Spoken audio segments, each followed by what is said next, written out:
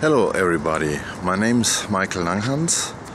I'm a formerly lawyer and now an YouTube activist and journalist, and this is my YouTube channel. Welcome at Active News. I will tell you about a criminal case yesterday at Nuremberg court.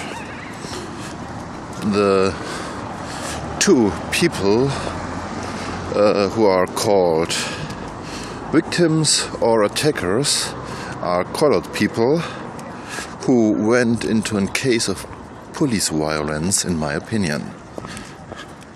The main case was that at that very day 2 years ago, one son of one of the two persons at court yesterday and the brother of the other was attacking someone in the house floor.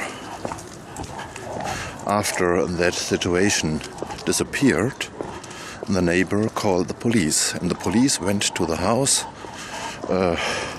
rumbling into the rooms of the two at court yesterday, and what happened there is discussed very differently.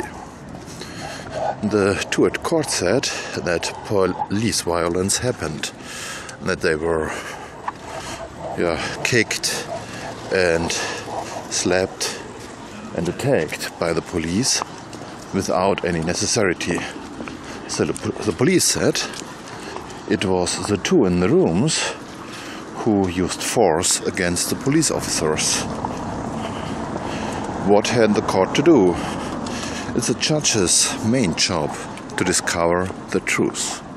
But what is the truth in a case where the only persons available as persons able to speak about what happened are victims and persons who were involved in the case?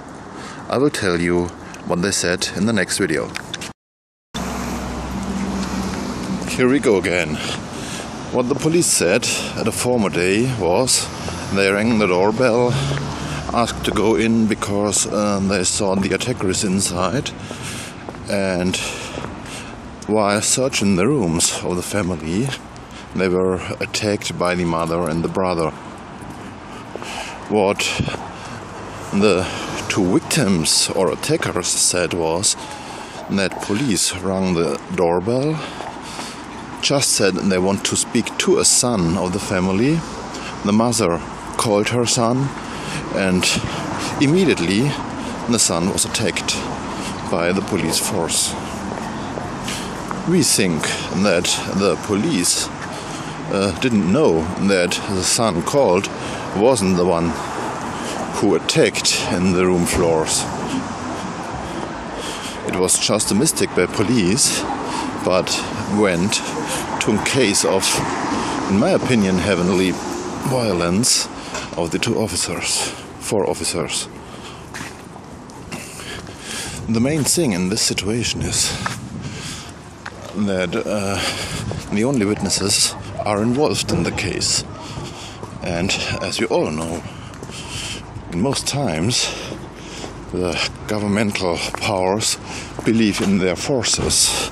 So whatever the police said is the truth, and whatever others say is not the truth. So the police officers neglected to speak bad about the mother as a nigger whore and such unspeakable and unbelievable bullshit. Nobody, neither judge nor governmental attorney, asked anything about these words. One key witness is the neighbor who called the police, because he neglected two important things. First, he neglected to say he told the police to search into the family's rooms. And the other thing is, he neglected that the police officers took the brother, bring him to him, so he can say it was the attacker or not. In both cases, the police officers told different aspects.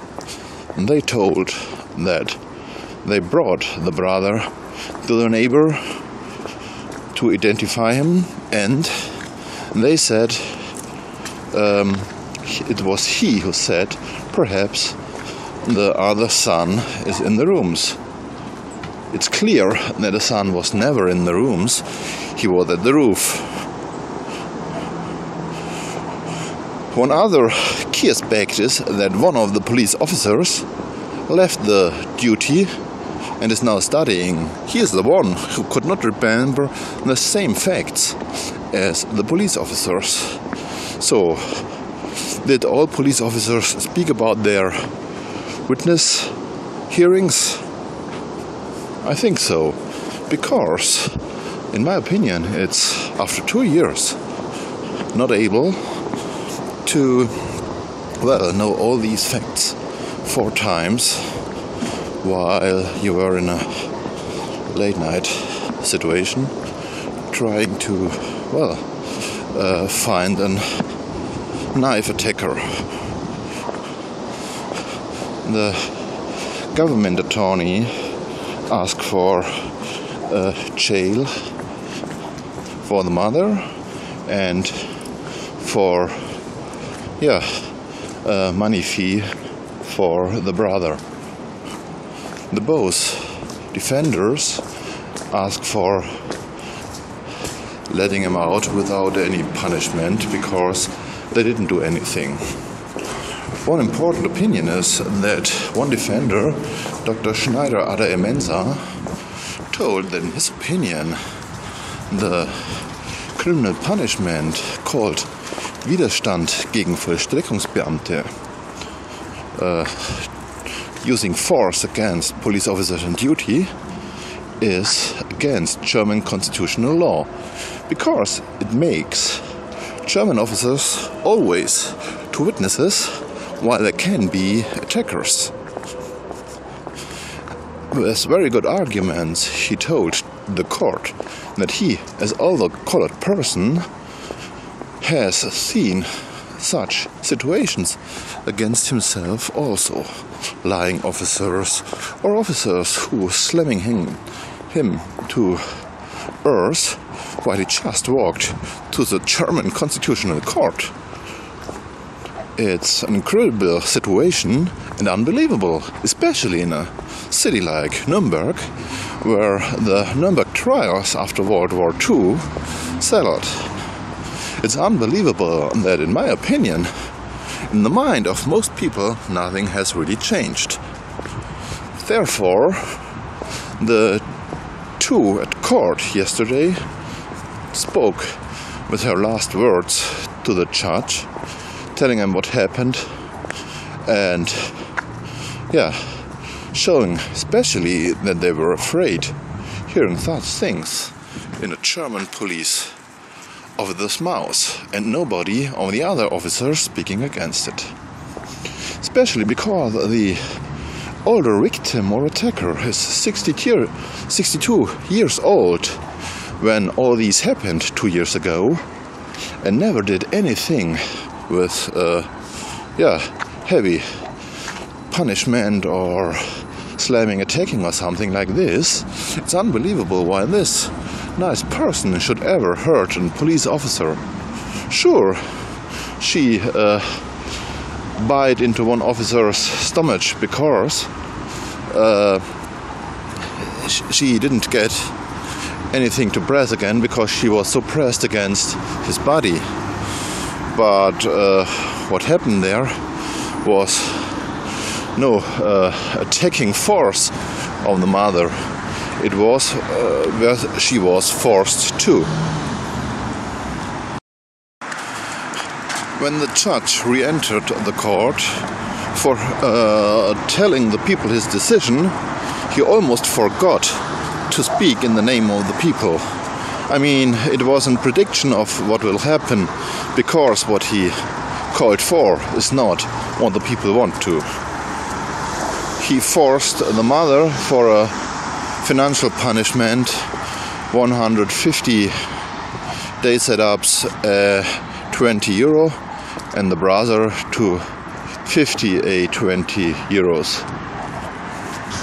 The people at the court were not liking it, and they called for a misjudgment. He immediately told the people when they will continue saying anything, he will clear the courtroom. I mean, this shows that he was not able to discuss his decision, and especially not able to bear the burden of his job. It was clear that some of the colored and other people there watching the case would not be like his decision. But if he believes in what he said too, I don't understand why he wanted the court to be cleared when someone else will say anything against his ruling. I mean, nobody said bad things about the judge. If this would have happened, I would understand what he mentioned, but it was not, you know. So, he said he will believe in what the police officer said, because all the photos of the wounded so-called attackers, the mother and the brother, will not connect to what they told about heavy police violence. In my opinion, what he said is not the truth, because when he wants this as a main ruling aspect, he needs a forensical hearing of an expert, because only an expert can say if what was told matches to what's seen and diagnosed. But he, the judge, not as a medical profession person, thinks he is able to do this speakings because he is the judge. Well, it was a bad day in German's law history, because the officers were, as always, speaking the truth, and the others are lying, and these others are black people. And these others were, well, handled like shit, in my opinion. The brother was forced to, well, get naked photographed in front of several police officers. I don't think these things should happen in Germany after 1945 again.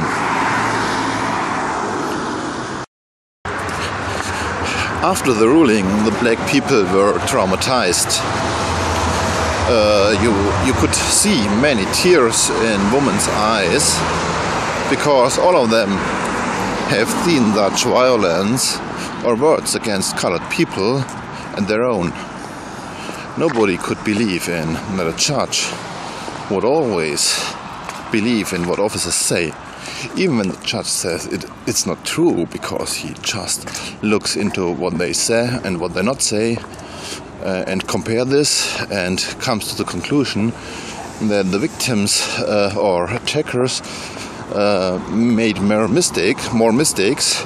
He forgot that the police officers are professionals who always do these things, write it down and read it again before going to court. In my opinion, it's a dark hour of German history, as I told you before, and many black people were traumatized after leaving the courtroom of Nuremberg. Most of them said they will not allow their own siblings to have white people as